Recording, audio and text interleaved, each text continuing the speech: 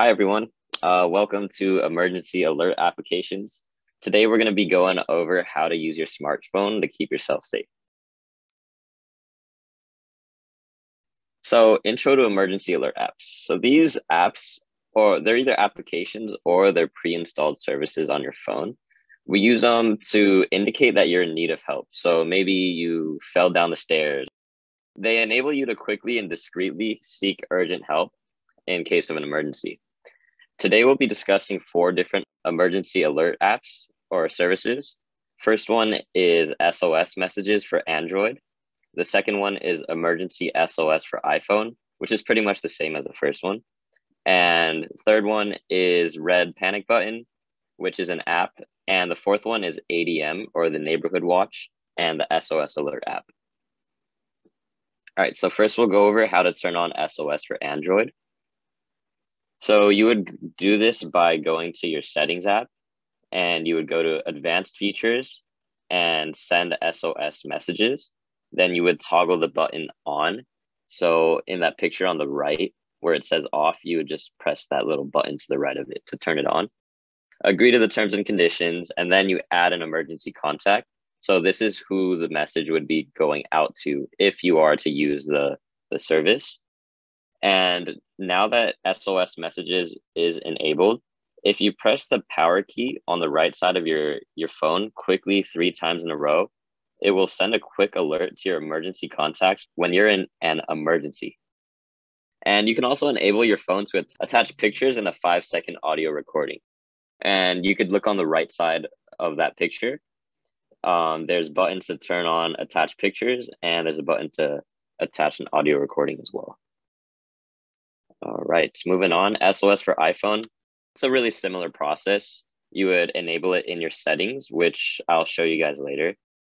On iPhone 8s and newer versions, emergency SOS is already set up by default, so you don't have to set it up through settings. The way you would use it is by pressing and holding the side button, either volume button on the sides of your phone. You would continue holding these 2 buttons as the SOS emergency countdown begins. And you can also swipe right on that emergency SOS switch to activate the call immediately. On an iPhone 7 and older versions, you could rapidly press the side button 5 times. Side button as in the power button on the right side, and your phone will automatically start a countdown and then call the emergency services. If you do need to turn on SOS for your iPhone, you would launch settings from your home screen, tap emergency SOS, tap the call with the side button on or off switch. And when the switch is green, you would know that the feature has been turned on. And now you can trigger emergency SOS by tapping the power button 5 times rapidly in succession. All right, the Red Panic Button app. So this is a pretty useful app. You can download it to your smartphone. And once downloaded, it will display an emergency button on your phone's lock screen that you can use when in need of help. With a simple click of the button, it sends your current location to all your numbers found in your panic contact list in a form of a Google Maps link. It's pretty accessible and it's pretty convenient to use. The benefits of the Red Panic Button are as follows. It's free and it's compatible with all smartphone devices, regardless if it's an Android or an iPhone. There's multi-sized widgets, which means you could change the size of the button on the screen. Quick SMS, which means the message goes out super fast. You can choose to send a picture and a video as well as a voice recording. And with Androids, you have remote access, which means you could use it from something other than your phone. International prefixes for iPhones, connecting to social media accounts, which means if you use the panic button, let's say you have emergency contacts on Facebook, those contacts will get an emergency message through their Facebook as well. And if you pay for the paid version of this app, you can get an unlimited number of contacts. All right, moving on. Getting started with the Red Panic Button app. Once you've downloaded the app, you can allow it to access your device's location. You would update your profile with your first name, last name, and your default address to be able to be identified by your friends. And then you start adding your emergency contacts. All right, so now we come to using the app when you're in an emergency. You would press the red button to send a panic message with the Google Maps link to your current location directly to your emergency contact. You have three choices here. You can send an audio panic email, which is an email plus the audio file attached, by tapping the microphone button, which on the picture on the right, it's the bottom middle icon. You can also send a video panic email, which means it's an email plus a video file attached. And the video is probably like 5 seconds long. You would do that by tapping the video button, which is on the bottom right of the diagram. And the third option is by sending a photo panic email, which is an email plus a photo attached. And you would tap that camera icon on the bottom left. Other tips and features of the Red Panic Button app.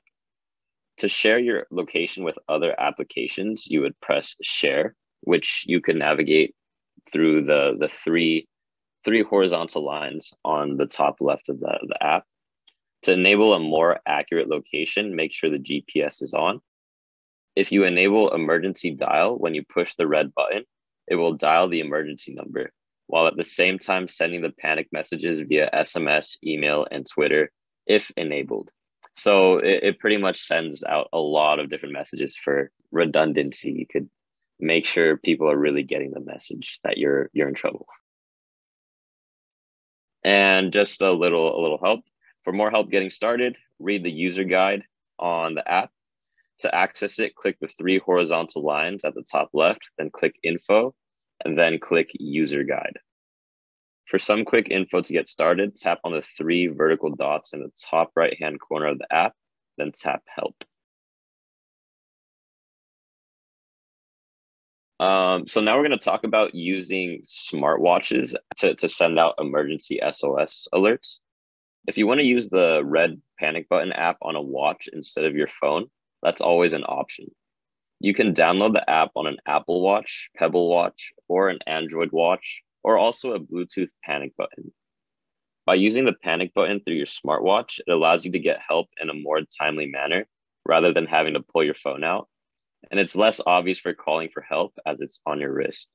So yeah, when you think about it, it's kind of, let's say, I don't know, let's hope this doesn't happen to anybody, but let's say you get kidnapped. It's pretty obvious if you're taking out your phone to send an alert out, but you can make it really subtle if you're using it on a smartwatch. And I know not everybody has a smartwatch, but it's just an option if you do.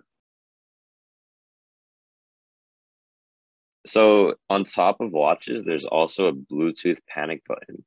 The Bluetooth panic button can be worn on your wrist as a pendant or placed in your pocket or bag. This device initiates calls and text messages from your phone by using Bluetooth. You just have to hold the panic button down for 2 seconds and it'll send all your emergency service contacts your GPS location. This device is a great purchase because it is Android and iOS compatible. It's waterproof and it doesn't need to be charged. And it also has a wireless range. It can be purchased on the link displayed on the screen.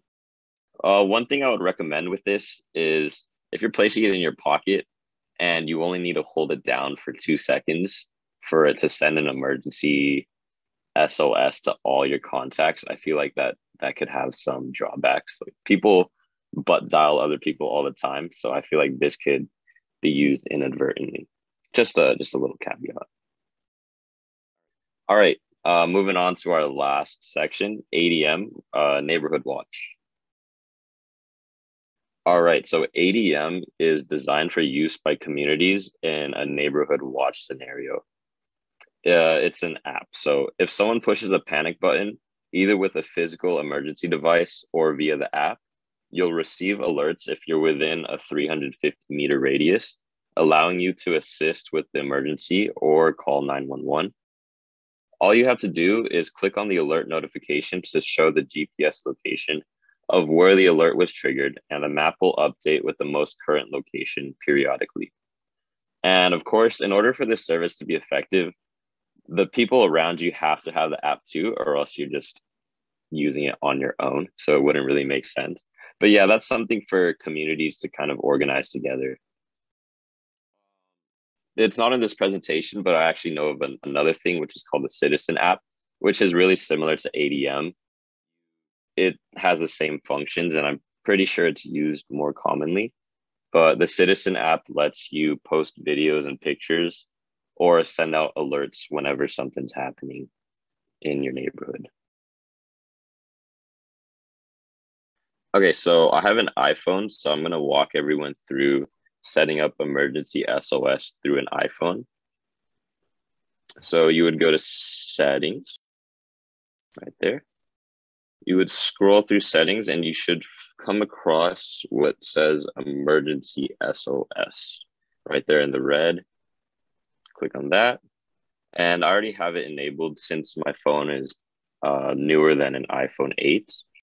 You can choose to call with hold, which means holding the side buttons, the power button and the volume buttons down.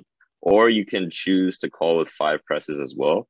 It's really up to you, which means you would press the power button 5 times really fast to set up emergency SOS. And so that's how you do it for emergency SOS on iPhone. And now I'm going to go over installing the Red Panic Button app. So you would go to the App Store, search in the search bar, Red Panic Button. There we go, it popped up. I already had it installed just for the sake of this demo, so I'm going to open it right now. So you would read this. This app sends a panic email message at the push of the red button. To be identified much faster by your friends, we need your first name and last name. Would you like to enter this information? You would hit OK. Enter your first and last name. That's me right there. I didn't read the directions. Well, I'm going to have 2 last names now. That's all right, though. They'll still know it's me. All right, and I set up my name. So now whenever I use the button, they'll know calling. You could tap to add a contact at the bottom, and you could add from your contacts.